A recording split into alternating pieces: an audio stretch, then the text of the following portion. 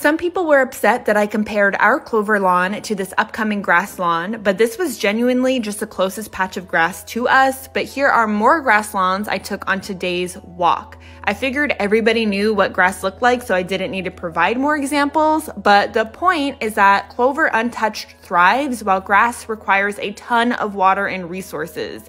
And when you're in a drought like we are, that's just not possible or ethical. Here's a golf course with the quote-unquote best grass I could find.